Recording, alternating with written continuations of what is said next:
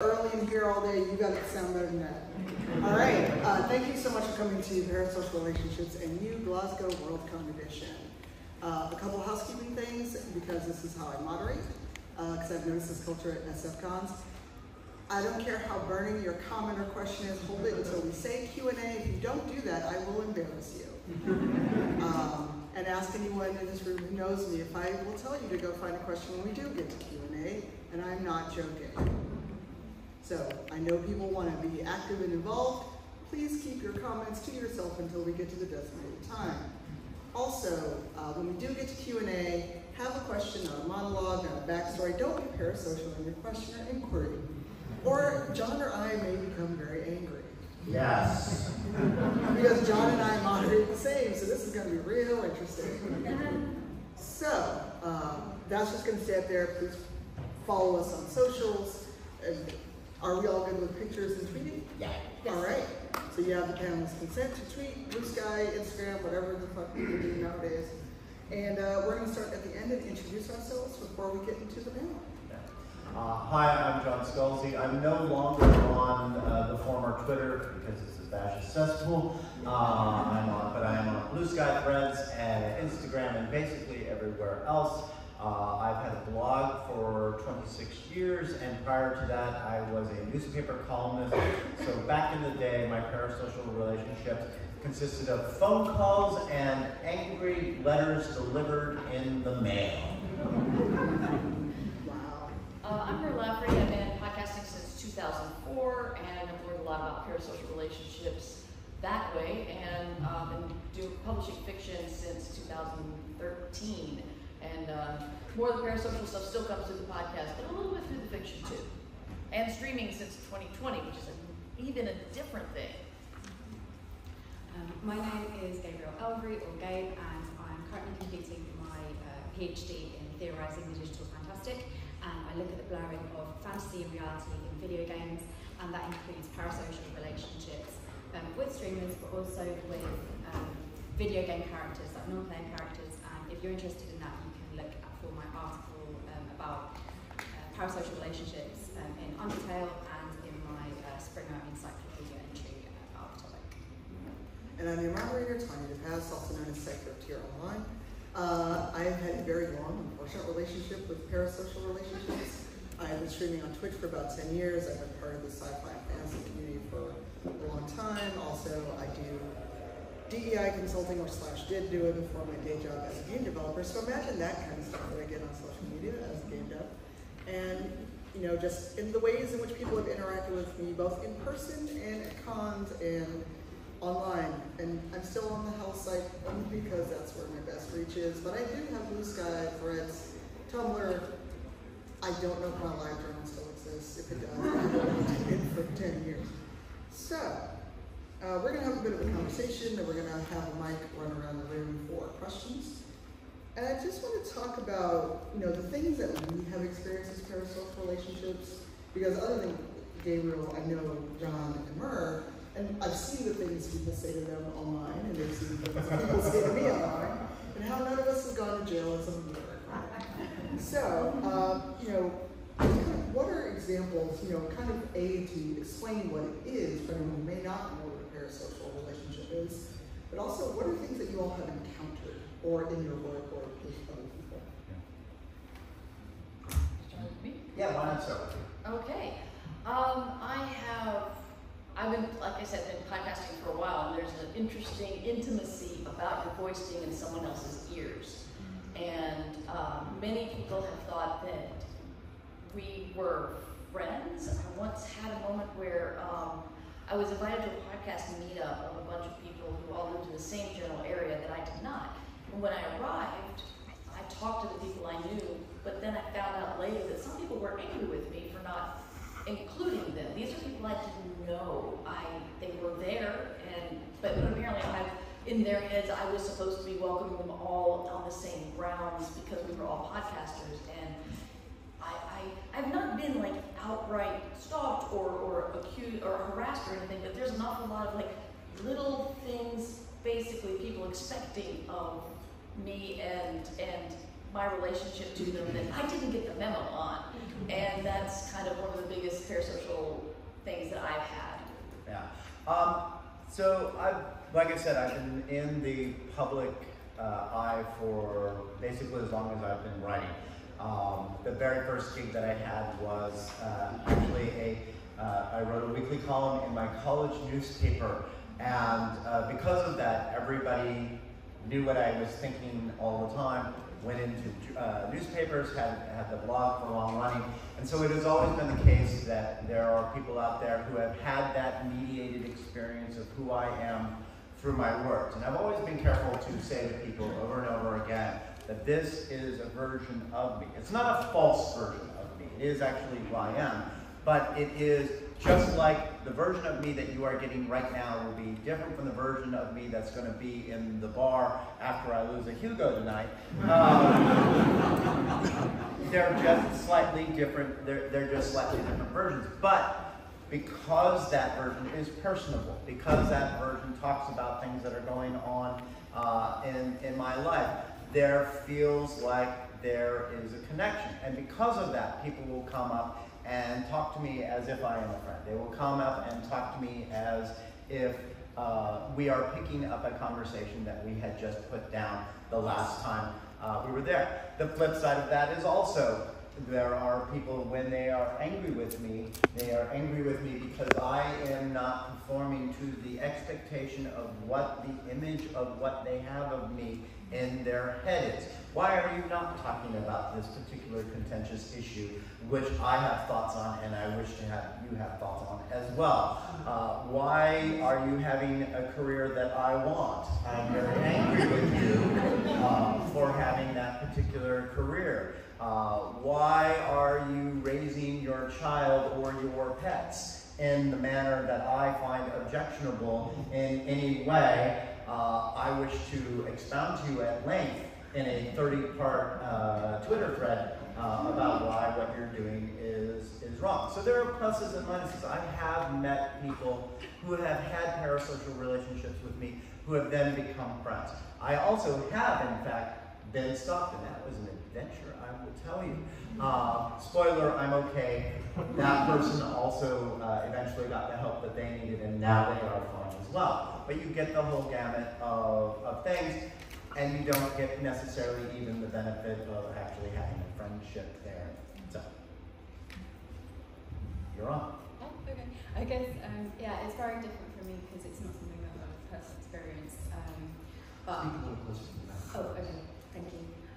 So in my studies, I look at, yeah, as I said, the blurring of fantasy and reality, and emotion and media is one of the places that that it really happens because you have this kind of mirroring effect of when you're going through something like a video game or when you have communication mediated through technology. A lot of the process that you have with social interaction are going on in the brain, and partly this can be absolutely a wonderful thing. There's so many people that have parasocial relationships with celebrities, which is what we call first order parasocial relationship. So second order would be with characters that actors play, and then third order would be fictional characters. And obviously the fictional characters, like that's where it's safest, and you can almost use these like video game characters as social surrogacy if you're lonely. And I know that there was a massive boom of interest during the pandemic when everyone was stuck inside. And I hope that even though you're having these like awful experiences with people, there's probably so many more that are having a healthy parasocial relationship with you, and they're not talking to you, so they're not the ones that you necessarily know. But your presence and like the work that you put out, it can have such a positive influence psychologically on people who are lonely, have trouble socializing, or even just like having downtime and like learning from you. So yeah, it's really complicated, and I hope that people can start talking about this concept more so that we can put those boundaries in place, because it's similar with any kind of social interaction. You can overstep, people can be obsessive about other people can assume things, like if you're someone who's neurodivergent and masks a lot, you might be having almost parasocial interactions with people if you're putting on a persona, or teaching as well in the classroom. So it happens so much more than we realise, and I'm just glad that the concept is getting a bit more attention so that we can start approaching these things in more of a safe manner that's good for both sides. Well, and I think you bring up a really good point, which is that parasocial is not inherently negative, right? It is something that, quite bluntly, my career is built on you all liking me in many ways. And whether that means liking me as an individual personally or liking the work that I do and feeling some sort of relationship with that. I obviously am on the other side of that as well. There are people who, musicians and authors and people that I've met online who have particular fields of expertise that I feel comfortable and familiar with, even if I am not, in fact, responding to them on a day-to-day basis. It's like, I know I can go and look at this person, and from what they have posted before, they are a reliable vendor of information on this particular topic, and therefore the level of trust and comfort is there, and that it is in and of itself a parasocial relationship. So it's not inherently good or bad, it is, and then it can take on aspects of good, bad, indifferent, whatever, based on the dynamic that we put into it. It's almost like comfort watching people sometimes. Yes. And you find that where we have social media and we have access to people, we're interacting with them to get that warm feeling, that social feeling, that feeling of familiarity. And as you say, it's just like it's learning where the lines are. Yeah. And for me, I've had pretty much the gamut where, I stream on Twitch and people feel like they know you because they're in your living room, whatever you're streaming from. I have been stalked. It got to the point where Kotaku covered it. That was not a great month for me. I almost stopped streaming. I almost stopped going to cons. I have been at events where security has shown up at the end of a panel and said, hey, we need to talk to you. This is important. Nobody ever wants that conversation, especially at a big con like PAX or PAX West. And it was because of the parasocial nature of, well, I see what you do online. I see that you're a game developer. You write about feminism. You write about DEI. Therefore, I hate you. I don't know you, but I hate you. Or there's the, I don't know you, but I love you. Because you're in my ear, like Mur said, or you're on my video screen. And, this is a rough time. We're all locked up. But you're playing Animal Crossing, and that's cozy. Because I've had people that will come in and talk to me as if we are best friends, as if we're having that conversation. Or they come in and they start talking to me, and I'm like, I'm so sorry, I don't remember you. Do I know you by your name? And it's very disconcerting when people go, no, I don't know you. I follow you online. I'm like, cool. In that case, please don't call me by my name, because that's a little creepy to me. Which is weird, because all of us, our names are out there. There's really, and this sounds strange to say, there is a small documentary about me. So I know that I am a person that is known to others, but I don't personally know you, and you are coming in as if we are best buddies. I just saw you in the bar last night. So I kind of want to talk about the different kinds, but we may have covered that already. So let's talk about recognizing them. And the ways in which you recognize them, a lot of people don't seem to realize when it's happening. And they, like you mentioned, John, it's not inherently bad. Because people have attached, oh, parasocial is bad. That means they want something from me. They're going to be creepy and a stalker. What I do on Twitch, what I'm doing here, what I do in my day-to-day outside of the day job is by nature parasocial. It is transactional. You like my content on Twitch, I would like you to keep giving me money to do this. So that by nature is parasocial. So, at what point did you realize things were parasocial? Also, Gabe, for you, because, well, Mur and I are very much into Baldur's Gate. I don't know if you played it, John, or have seen the kind of unhinged ways fandom has acted about Baldur's Gate and the actors and the characters. But we've seen that too with the characters that people portray. We've seen the ways in which people come into streams and chats or talk to these actors as if they are the characters.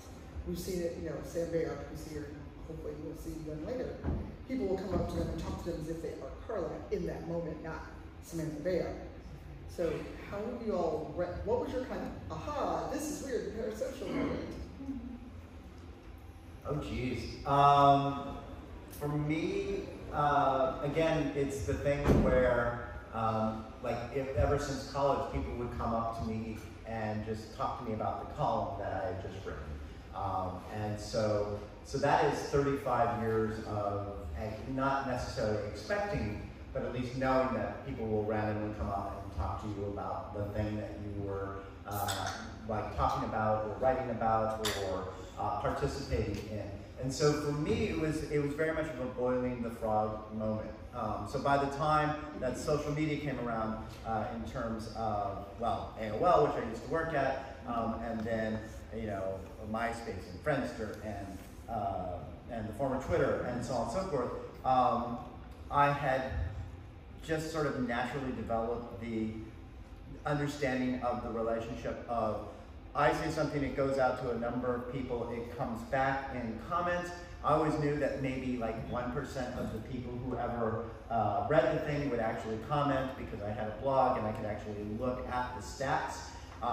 And those, you know, and there was the first order of people who would always comment on things, and there was the second order of people who would sometimes comment on things, and there was the third order of people who never commented on anything. And so I sort of got used to that. And it's not only a matter of you folks out there bringing the relationship to us folks, because when people have that conversation with you on a familiar ground, you do feel that same sort of attachment, even if there is not. There are commenters who are frequent commenters on my site I've never met, but I know them because they have commented every day, more or less, for 20 years. And so there is kind of that expectation, and there is that feeling, especially early on, of if they are saying something negative, it is about me, not necessarily about the stuff that I've just written. That you feel vulnerable when someone says something snarky about something that you said in earnest. And so part of the knowledge of that I had to learn was, just as I expect everybody to realize that we're not, just because I'm personal doesn't mean we're friends, is also just because they are responding to me doesn't mean that I have to take that all personally on board. Now that is said, couched in the fact that, again, high, cis, straight, white guy, lowest difficulty setting, etc., etc. But still, it's something that I had to learn, and I was very fortunate that I had a very long period of time starting on an entirely different physical media to get there, so that when I finally did get to the digital media, where it is so immediate and it is so visceral, that I already had some walls built in. Before I knew the word parasocial, I think the thing that stands out to me is this is a weird thing that's happening because of my podcast. Is I had been friendly with a listener online, and we would chat via Skype, and one day chat pops up. He's like, "You're so funny." I'm like, "What?" And then a couple minutes later, he was like, "I agree with that." And I realized he was listening to my show and responding to me in chat as if we were literally having that conversation right then. I'm like, "Dude, you know that I recorded this 3 weeks ago. I'm not even sure what you're referring to." The other thing that really kind of, this was something that I had to figure out for myself because it was a very subtle thing. I had a podcast called Ditch Diggers. Ursula Vernon is my current co-host. Matt Wallace, an old friend of mine, used to be the host. And Matt and I have known each other for a very long time. We're like siblings, and when we talk to each other, we're familiar. We joke, we insult, all that stuff. And I got an email from a listener, and I could not tell you what about it bothered me, because there was no harassment, there was no rudeness, and I just read it a couple times, and I'm like, he's talking to me like I talk to Matt. Yes. And I don't know him. I don't know this guy at all. He's just like, he hears us talk, and he's accepting that that's the way people should talk to me. I don't know. And it was a little hard to figure out because it wasn't harassment or stalking or anything. It was just a conversation on a level that I was not prepared to have with a stranger. So those two things kind of made me feel like, okay, this is something I need to keep in mind when being out in public or in someone's ears. And then I met Tanya, and then I learned this word, so now I understand it better. Thank you, Tanya. You're welcome. Yeah, there's definitely a kind of flattening that goes along with mediated via technology, where we have so many kind of fictional interactions that when we interact like socially with people, it can feel the same. So just a brief example from my research. I don't know if anyone has played Undertale at all. Sure. But there was a case where the streamer Multiplier, he basically got harassed because he played the game wrong. And played the game wrong. Which is basically, he played it in a way that the fan base didn't agree with because he went for a violent route first before doing a kind of a pacifist route. And what I found is that it looks like the attachment of the fan base, they had these such strong parasocial relationships with the video game characters that actually trumped their respect for somebody as a social being and as a human, because the attachment felt just as strong and it was coming from a similar place. So yeah, when you look at it like that, it is quite scary that these people have like kind of a fantasy idea of who you are and bring that into real life. Teresa Nielsen-Hayden had a statement which I use frequently, so it's often attributed to me, but it's not. It's Teresa Nielsen-Hayden who said, "I am not responsible for the actions of the fantasy version of me in your head." And I think that when she articulated it like that, that was a real dam breaker for me, because like I said, there's something sometimes that you can't articulate about what is it that you are doing that I'm not understanding because it's making me uncomfortable. And then you realize, oh no, you have a construct of me that's in your head that is based on the material that you have available to you. But that material that you have available is not the complete me. It's not the me that the friends see, it's not the me that the spouse sees, it's not the me that my child or my pets or anybody that I know in real life sees. Nevertheless, everyone builds constructs of the people that they know of with the available information, and sometimes that divergence is really, really significant, and you have to deal with it because they think that is you. Yeah. I actually encountered that, ironically, off posting a picture of us, John, from when you were in Chicago one time. What? So, Mur and I have talked about this a lot, and it was, you were there for the American Writers thing.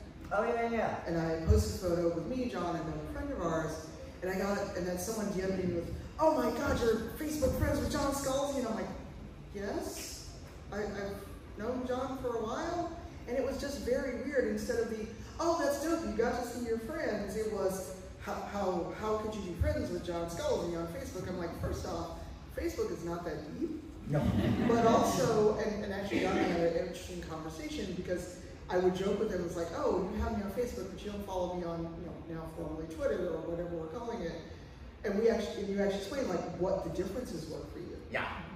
Oh no, and that's actually a real thing for me. I use different social medias for different purposes. I used to have Twitter as sort of my catch-all social media when I didn't want to write a whole blog post sort of thing. Then, it went silly. And so now I have Blue Sky, which is my very casual, I'm sort of off stage and just bantering back and forth. And I go over to Threads where I yell at politicians and, occasionally talk about writing. Then I have Facebook, I have the public Facebook page, which is just literally updates for, fans. Then I have the private Facebook, which generally is everybody I knew before 2005. And on the private Facebook page, I don't talk politics because I don't want to get into an argument with my conservative aunt, right? And I tell people there, I'm like, if you want my political opinions, literally just go over to Threads where I'm ranting about that motherfucker JD Vance. But otherwise, this iteration of me is cats, kids, and careers.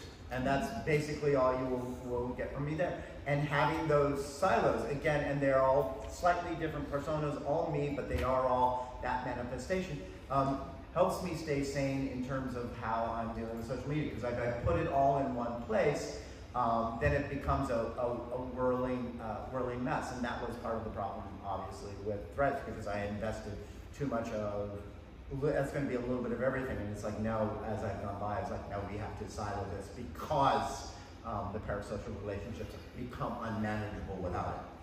that a lot with celebrities where they start off very online. Oh, sorry. You see that a lot with celebrities where they start off very online and they've got quite a tight-knit fan base, but as they grow, generally they'll limit it and they'll get somebody else to do their marketing for them because of that parasocial strain, and then it feels a bit unfair really because you don't have that space to express yourself anymore. And it just kind of shows like what you trade, like what you kind of give up when you're doing this kind of work that you guys do. Yeah. Yeah. Can I go back to the computer game thing real quick? Of course. You know what you're saying about Undertale. I was a big fan of Blaseball in 2020 until it died, sadly. But one thing that was fabulous about the game was it was a generated horror baseball game of text. But there were different teams, and each team had a funny named people on it, like Boyfriend Monreal and Landry Violence, which is why I have this shirt saying "Do It for Violence," because I was a fan of that team. But one thing that was beautiful was that the game itself did not put any personalities on these people. It's like this person goes to the plate and this is what they hit and these are their stats, etc.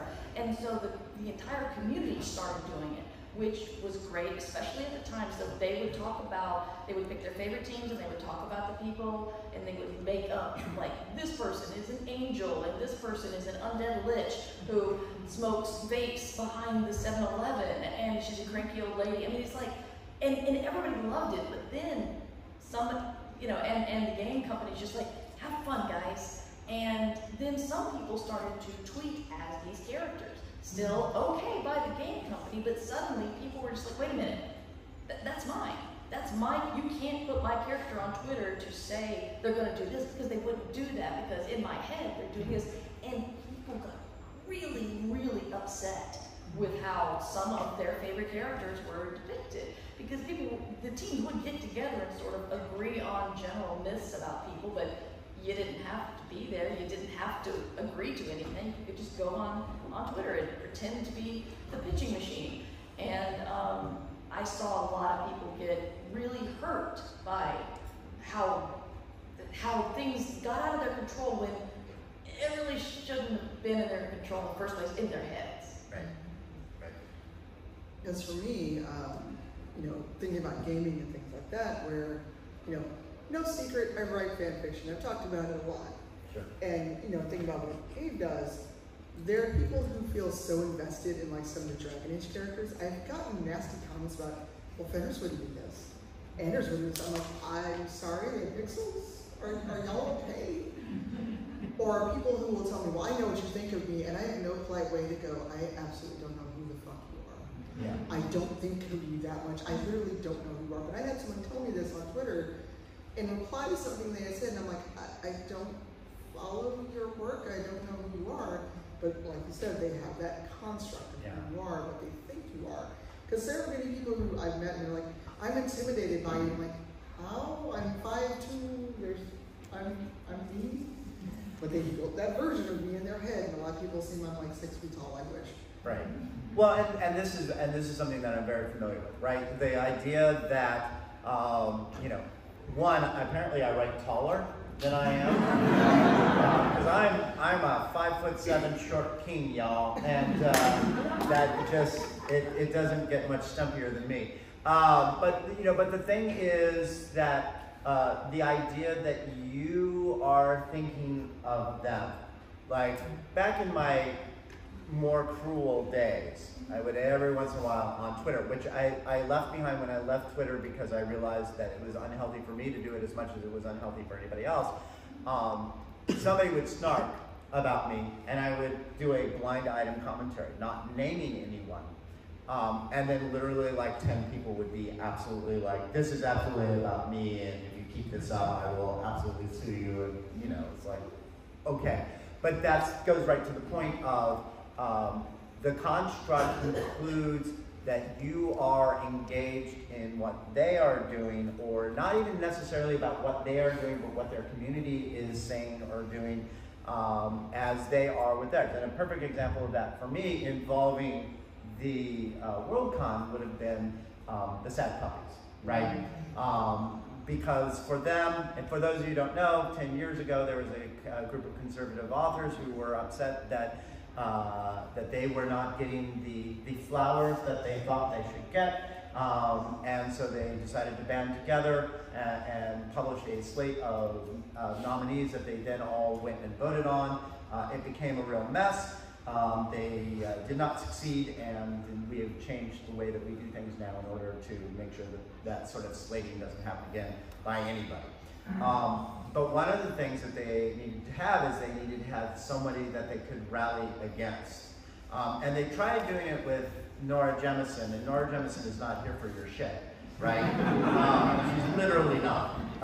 And when she won her MacArthur Award, it's like, oh, sorry, I have ascended and I don't have time for you. But I am a convenient straw man, because I am like them, generally straight, generally white, generally male guy, and I have a level of success that they aspire to, but they don't have, and so that they can manufacture reasons for them that I have, but they don't.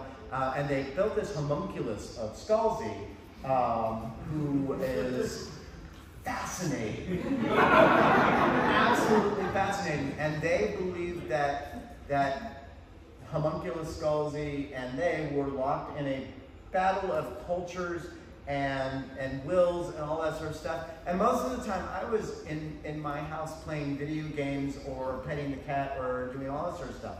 I was online in a relatively small amount of time, and most of that was not engaged with them until and unless they were standing right in front of me and I had to engage with them. But for them, I was always constantly searching what they were doing, always constantly commenting on what they were doing, always constantly part of that battle. And that is that aspect of one of the negative aspects of this parasocial relationship, that sort of engagement, because they are so engaged, that you are also that engaged, because they can't imagine that what is so important to them would not be equally important to you. Before we talk about how to deal with them, I wanted to talk about, and for both of you, because you create World, there's awards for this. Sure. And not just people trying to be parasocial with you, but being weird about the characters and worlds that you created. Mur's like, oh, yes, now it's over, time to go. I had before I started publishing professionally, I did some podcast novellas, and they were about the afterlife, and they were very popular to my listeners. And someone's like, okay, we're going to be at WorldCon next week. Do you mind if I cosplay as your characters? I'm like, no, that is awesome. That's amazing. No one's ever done that before. It's great. And they're like, can we then worship you as the god? I'm like, no. I'm not part of this game. No way. And I was really, really awkward. And the same person who asked that later on wrote /fic about me with another podcaster, and it was, yeah. That's my story. Yeah, no, I know for a fact that there's Scalzi Wheaton /fic out there. This is an entire fuck what?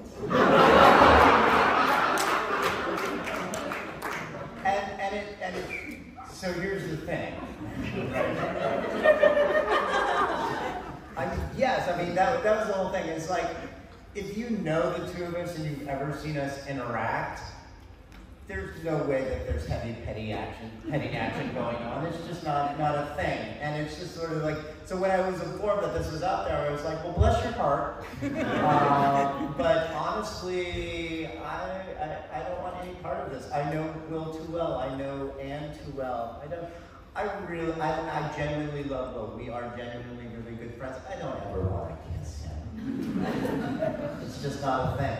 But what's really interesting is, in terms of the characters themselves, I don't see too much of the characters that I see that get the most parasocial relationships in my fiction are the animals. Right? Where people are really heavily invested in Hera from Starter Villain, and also I'm gonna pitch this in the trade paperback version, which is coming out later this year, there's going to be an exclusive story about Hera. So for all you Hera fans, there'll be that. Charlie the dog in Fuzzy Nation. Basically, Carl, excuse me. Any animal that I met immediately gets fans. Can I do fan art of that? Can I do that? You know, and so much more than the humans. And I think for me, it's because science fiction, for whatever reason, or maybe the science fiction that I read, does not lend itself as much to fan art, fanfic, and that sort of parasocial relationship thing that's going on as a lot of fantasy. And I don't know why that is, but it is something that I've noticed. And the only explanation I can have for that is that I don't do a lot of description, whereas, you know, epic fantasy will go into detail about Brocaw, right? And so the people who do that, who do the sort of cosplay, know how to do it. Like, I literally had someone show up in coveralls that said KPS. I was like, look, I'm from the Country Conservation Society. I'm like, yes, I guess you are. Whereas his partner was dressed as Death, and it's just absolutely beautiful, beautiful thing. So I think the type of writing you do also has an effect on the parasocial relationships. I'll pick up on what you were saying about your wonderful stories about your animals. Is that to give slightly the other view, is that if you can use the parasocial relationship to your advantage with both your art and your marketing. So I'm not saying that you should let your fans dictate to you what you write, but I think it's absolutely wonderful to do something like you've done with the short story, where you're giving them some kind of aftercare. Yeah. Because you're showing that no, we're not friends, but like I am listening to you, like I am this art in a way, like you're making something interesting, but you're also performing like an act of care. Sure. And when you take the time to listen to people who are interested in those smaller characters and give them space, I'm sure they really appreciate it. And I do wonder as well if you could use the personification of those characters to add to your marketing, like give them their own Instagram, take the attention away from you. Yeah. and get someone to roleplay them. It could be really well, in fact, my cats have their own Instagram account, for example. So Scamperbeast on Instagram. They're more active on Blue Sky, and Scamperbeast Blue Sky. And there will be people who follow the cats who absolutely do not follow me, because they're just like, we don't care about you, we care about your cats or your characters or whatever, right? Yeah, I wonder if you're talking about how science fiction and fantasy differ with like space operas and like cozy writing and like cozy sci-fi. There's quite a lot of that element of fantasy in there. So I wonder if it's that focus on the kind of relationships and like the camaraderie, like that often goes along with like having a fantasy adventuring party. It makes when you're reading that, you can almost feel like you're part of that kind of friendship group, rather than like the high concept stuff. I suppose like that won't always play into those emotional bonds, maybe that like cozy and fantasy. I think that's incredibly cogent, and I think that's correct. For example, people still want to run around as browncoats, because the whole thing about Firefly is that whole bound family community. So fellowship of the reading. Exactly. So when you have that dynamic, I think that is absolutely a part of it, where they feel that relationship to the characters, and they feel like they're brown shirts, or they feel like they're engaged with it on a familial level. So I think that's correct. And that's also the concept of identification. So like when celebrities are relatable, like you might identify with them and you think, oh, I could be like you. So you think obviously a lot of people are jealous of your success. One way that's a very Machiavellian way to think about it is that kind of some people will include kind of like vulnerability and some of the tricky stuff they're going through, and I understand entirely why people want to keep that private, but you shouldn't have to temper someone else's jealousy. But that's some of the way that some people manage their social media, is by showing like, yes, I have all this success, but oh my gosh, it's been so difficult, and like giving the backstory as well. But that's like on a social engineering level, I don't like to think. Yeah, that's not. That used to be me, and then people happened.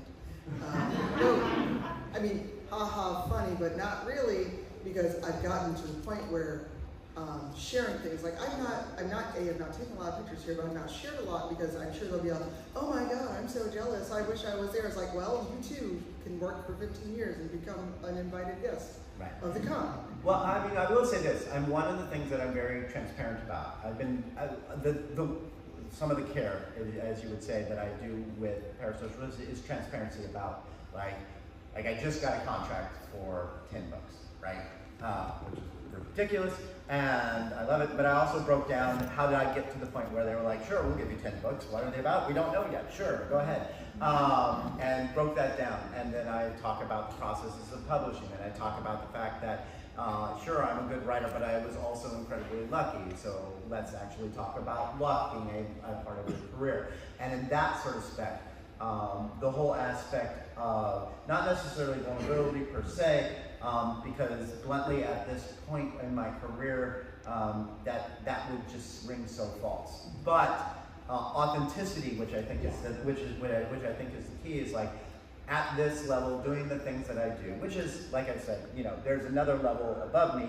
George is here somewhere. Ask him about that. But at the level that I'm at, this is how it plays out, and this is how it works. And I do think it is. I think it is actually extremely beneficial, so that they understand where you are coming from, and that it's not, as you say, it's not like unearned. This is the residue of 20 years of work at play. Humanizes you. Yes, exactly. Okay, so get your questions in mind. We're gonna each give a quick tip on dealing with these parasocial relationships, and then I think we already have a volunteer for tonight. Person here is going to come around once we start asking for questions and have a question, or I will ask you to go find one. Yeah. If you don't find one, I will tell you to sit down. Yes. You won't laugh. I don't know why. No, this is the thing. You are absolutely correct, because whenever I'm moderating, questions in the form of a question. It's a one-part question. Make it as short as possible so we can get to as many questions as possible. And then someone will get up and they'll be like, well, first a discursion on this. No. No. We laid out the rules. We have all agreed to these rules. Let's do them. Mur thinks we should have a moderator off. I was really thinking that because I've seen both of you moderate, and you're very similar. You're both very good, but I don't know who's best, so I'm really You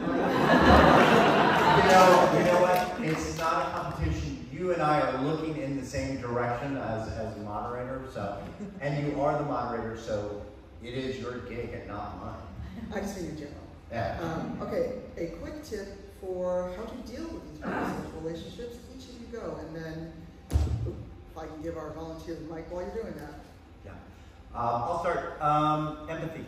Understand that when people are approaching you through whatever means they have, that they are doing it because they are interested in you, excited about you, or whatever. As much as you can with the information available to you, try to understand their frame of mind, because that will make the difference between finding them intrusive, creepy, weird, or just like, all right, I understand that you think this is where we're coming from, and you can couch the answer. Now, some of them will be creepy, weird, and and then you can just block them or whatever, but most people come from a place of good.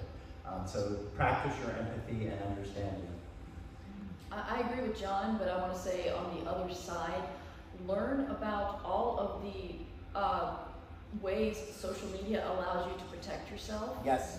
I think it hurts me, and this is so hard to say because I worry it's victim blaming, but it hurts me when I hear about somebody from Star Wars making it big, and then the fan harassment just flows over them, and I'm like, did they not lock their DMs? Did they not let people who don't follow them not comment? I mean, there's so many ways you can try to lock down and make your social medias safer for you. Yes. And yes, empathy and all that. I'm not just saying like close the door and lock it, but if you do have anything open, like people say DMs are open. I'm like, my DMs haven't been open since like 2010. Never. No.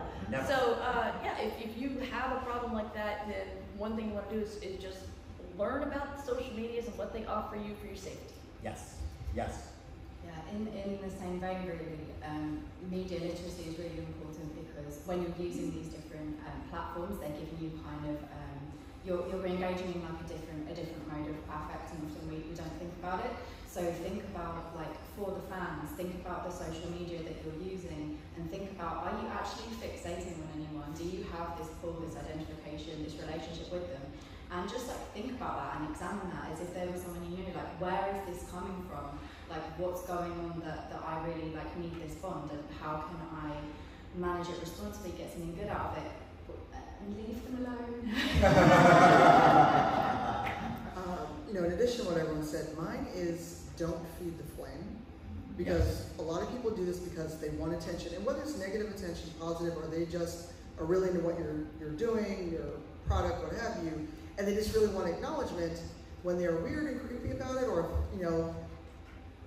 this is going to sound weird, but an instance is someone that Sam Bayer and I both know, and they approached him at Gen Con and said, oh yeah, we worked together, we were on a panel together, knowing good and damn well they were not on this panel, they were sat in the audience in the front row, but said this to the person on the panel as if they were just going to go, yeah, sure, and that was a form of parasocialness, but also like, you're chasing some clout with really the wrong person. And so they got clocked for that and got told and embarrassed. Yeah. So when people are clearly trying to poke at you and reply to everything you post, mute them, and if it gets weird or they constantly try to tweet at you, or blue sky, I refuse to say ski. Whatever social media they're interacting with, or if they come in like for streaming, it's like, here's 5 gift subs, here's 10 gift subs, because they want that dopamine hit of you acknowledging them. Yeah. Block them, mute them, and warn your community if it becomes a point where you think you might be in danger. Yeah, and that was the one that was hardest for me to learn, and I only learned it once I left Twitter. That just block as soon as it engaged, because otherwise you'd never see the end of it. No, there's someone who's literally liking and replying to almost everything I've tweeted, and I tweet a lot, especially when I'm at an event, and I was like, oh no, I see where this is going. Shit. And I'm like, oh cool, I'm just gonna stop tweeting until I get home from Glasgow. That's rubbish. Oh, it is. I will stop streaming because people are terrible. And with that bright note, raise your hand, have cues for a question. All right, right here in the front. Thank you for that great discussion. What are your tips, and flip what you've been talking about, what are your tips to fans to make sure we don't cross the line? Because it's something I'm really conscious of when I'm following people. I like show comments, because you just made that point of not loving everything they say. And So the question is, how can fans realize that they are potentially being parasocial? My tip is, remember, you do not know this person. Yeah. You follow them online, you like their writing, you like whatever they do. You literally do not know them as a person. Do not approach them as if you are actual best friends. I will add to this. I think with the fan community, there is also the aspect of you're not neurotypical. A lot of you are not, and sometimes it is. And this is not a negative, okay? But it does mean that you have to practice when to disengage. You have to practice when to that awareness. And so part of the responsibility for being in the world is making an effort to understand where those boundaries are and being aware of them. Now you're looking at me with a worried face. I would say that I think actually a lot of neurodivergent people have had to practice these skills so much that often we're more aware than neurotypical people. So I think that's a great tip across the board. I perhaps wouldn't target it to just neurodivergent people. Yeah, hashtag not only neurodivergent people, but certainly within the fan community, that is something I noticed. You guys right now are in a different situation than mostly because you are at a convention and we are at a convention, and we are at a convention in part to see you, and you're here to see us. And so don't not... That's a dumb thing. I know, I tried. Like going up to somebody and saying, I love your work. Yes. That is awesome. Yes. Just approaching somebody after a panel and saying, really enjoyed the panel. Keep it short. And if they have time and they want to keep talking to you, they'll keep talking to you. Yeah. But if not, then you got to talk to your person, and that was cool, and call it a win. Yeah. But to be fair, I have to spend I spent a lot of time learning how to disengage so that other people know that we're done. And I found that people are like, oh yes, thank you, and they walk away. So that's a good thing too. But yes, no, come and say hello. All right, here in the red hair, and then I see you way in the back. Oh, are you wearing the WotC Pride shirt? Yes, you. That was pointing to yourself. You. No. Oh, sorry, I can't It's read. Pac-Man dead, and he becomes a ghost, and he's like, "Hey, ghost, let's hang out." I played Pac-Man. I got you. Right here in the red hair. As a follow-up to the We're at the come say hi, come tell us that you love our work. You said at the start that don't come up to me and use my name like you know me. How would you like to be addressed if someone comes up to you? Because this can also be a cultural issue. So it's weird because here our names, our proper names are on our badge. Other cons I go to, there is no name on the badge. But things like PAX, where people know me as Cypher of Tier, not necessarily by my full legal name. It all depends.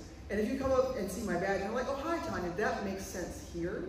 So for me, in a lot of the situations, for me, that's more when I am streaming or people interact with me on socials. Because I love people, because my username is Cypher of Tier, it's not Tanya DePass.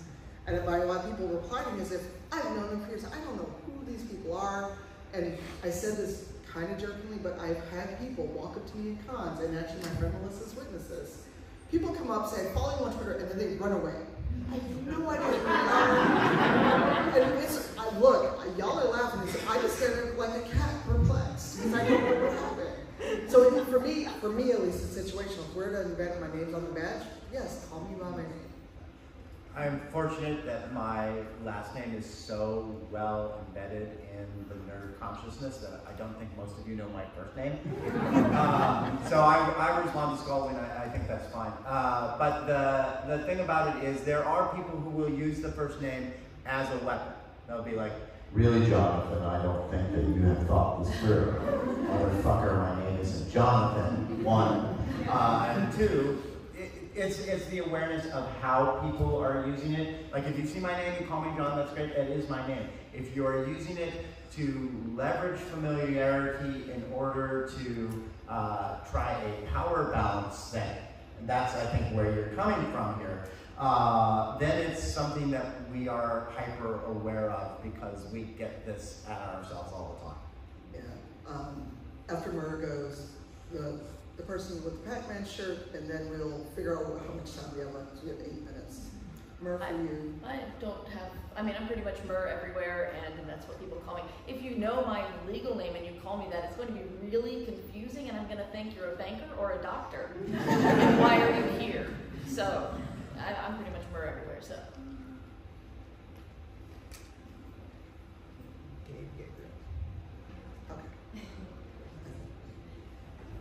So you were talking a minute ago about, being okay to come up perhaps after the event. What if at a con like this literally happened to me this morning, you're casually talking to someone next to you and realize, oh, I know exactly who this person is, I'm familiar with their work. At what point, so at the point where I normally would have said, by the way, my name is like, and then what, she's going to introduce herself, and do I say like, yeah, I know, or like, how do you get out of that? So I have the statistical average of every white man's face. So a lot of people don't know who I am until they either see the name tag or someone says my name. This literally happened last night. I was at the launch party, and I had this long conversation with someone, and then they finally figured out who I was, and they were like super embarrassed and stuff like that. Don't be embarrassed. Literally, I don't expect you to know who I am. Being a famous science fiction author is like being a famous bluegrass musician, which means that for a very small group of people, you're very, very famous, and for everybody else, they have no idea. So you are just like 99.995% of everybody else in the world. It's perfectly fine. And once you realize, you can be like, oh, and love your work, and then we just continue on with the conversation, and it's fine. Here's where I get awkward, where if someone knows me, or they just look at my badge and they see who I am, and I'm still like keyed into saying, hi, I'm Mur, and I'll shake your hand. And one time somebody wanted to show me his app so much that he came up to me, started talking to me, started showing it to me, and I'm like, I'm awkward here, I don't know your name, you don't know mine. And I said, okay, I'm Mur. And he said, I know. And then he kept going. What the fuck is this guy? And why won't he introduce himself to me? Really, it's like, a thing. It's fine. It's cool. Yeah, and you know, and just understand that sometimes someone may be in a hurry. Dublin WorldCon. Oh my God, I forgot who it was. But we were on our way to the You Go Losers party, and this fan came up to one of the authors we were with, and they were just like, "Oh my God, can I get a photo?" And they were just very gently, "I appreciate it. Thank you for stopping us, but we actually have a car waiting. The con isn't over. I'm sure I'll see you the rest of the week." And it was a very gentle, I'd love to normally, but we're in kind of a hurry. It's just that very gentle, humane way to go. I appreciate it. I'm so glad you're a fan. I usually go, "Hey, I know that person. I need to go." And if you catch me on a bad day, like, "I'm tired. I'm going home. Goodbye." Okay, we are about 5 minutes before they come and wave the paper at me. I am short and can't really see any hands. Can I use panelist privilege because I know someone who I think will have an interesting question? All right, but you'll need a drink later. Yeah, deal. All the way back with the red hair. Oh, I see those people, you know. Yeah. Thank you. Also, thank you so much to everyone on the panel. I'm also really short, so I can't see anything here. But hi, it's really great. I've been doing some things with other guys since as long as I've been a writer, and but I came of writing age in actually my first month of life when I was in the middle of race fair. That exactly dates it. So I'm so sorry. It was an important learning experience, but my question is about power, because parasocial relationships, having a lot of parasocial relationships is a vector of power, whether or not you use it. Yeah. And I've often been, I'm a female gendered-ish person, and often people will resent you for having that power. I'm always interested in how people negotiate that in their lives, because power is morally neutral, and it's just about what you decide to do with it. And I've often found that one of the worst things to do is to pretend you don't have it, even though I'm English. Sorry to Scottish people here. But, I have an entire culture built on not acknowledging power we have or once had. So let me make sure I'm summarizing also, so we make sure we end on time. Just basically, what do you do with the power that the parasocial relationship gives you? Yeah. Yeah. I mean, I have plenty of thoughts, but John, since you use your panelist privilege. No, this is actually an incredibly interesting question for me because I am someone who is naturally near the top of the power curve anyway, right? And I had made the observation years ago. Old Man's War came out when I was 35. If I had come out when I was 25, I would have been Me Too the shit out of it, because I would not have known what to do with the power that had been provided to me in fandom, in the community, any of that sort of stuff. And I think it is absolutely relevant because I know me. I live with me every day. I am not impressed with me, and I don't think about the power that I have on a day-to-day basis because my cat shits on my carpet, right? But when I am online, when I am at WorldCon, when I am in these places, there is power that I wield, and it is very difficult for me sometimes to know where that line was, and I am a more responsible wielder of it at 55 than I was at 45 and when I was at 35. I am fortunate that I have friends that call me on my shit, right? And that is absolutely important, and equally importantly that I listen to them. Which is hard sometimes for a white guy to do. But it has been an evolving situation for me to learn to moderate my power and to understand that, that the situation of the power, just because I don't wield it doesn't mean it's not there. I have to be careful with, even with what I say as a snarky comment will reverberate down through the time. You talk about Raysdale. I made a snarky comment in Raysdale and I ended up showing my ass for it. So, and I ended up having to apologize, and that rolled around, and it was much better that I did that. But that was my first smack in the face of you have power and you need to respect the fact that you have power. I feel like I'm a little too awkward to answer that question because I don't know what to do with the power sometimes, and sometimes I do deny that I have it. I'll be honest, because I'm awkward and not sure how to deal with it. But I mainly just try to treat everyone with respect and hope that they get the clue and treat me with the same respect. Like I said, introducing myself, even though they clearly know who I am, it still feels wrong just to go, hey, you know me. But yeah, I don't know if I figured it out yet. I gotta watch John. Yeah. Yeah. Just quickly, I suppose it can be really good to practice, like what you were talking about earlier, practice explicit boundaries. If you know you have that community, there's no harm in writing a post talking about like how you want them to conduct themselves. Like on Twitch, you have moderators, you have guidelines for interaction. So if there's any doubt, put those boundaries in place. For me, I'm very aware of the power I wield, and it really freaks me out because I am not always the nicest or kindest person, and it is a constant internal struggle when someone has pissed me off to not turn to the dark side and go, I'm going to destroy you. But I don't do it. I do try to use whatever social capital people keep giving me to raise other people. And for me, that's where I'm like, oh, I'm making a TTRPG. I know these really dope people. I'm going to bring them with me if they want to come with, because for whatever reason, people in the space trust me, and that's not like a self-deprecating thing. I am always baffled by this. But now we've got a game coming out. Everyone has something that they can put their name on, and maybe next year be on stage with a Yugo. I don't know. But for me, it's I know it's there, but I try to ignore it because I know myself a little too well. Yes. And with that, we are actually 1 minute over time, but before we go, very quickly, what are people doing? Because I'm going to get whisked away to go to Yugo rehearsal. Yep. I think all of us might be. Thank you for running around the mic. But quickly, what are you doing next, if anything, at WorldCon? I'm done.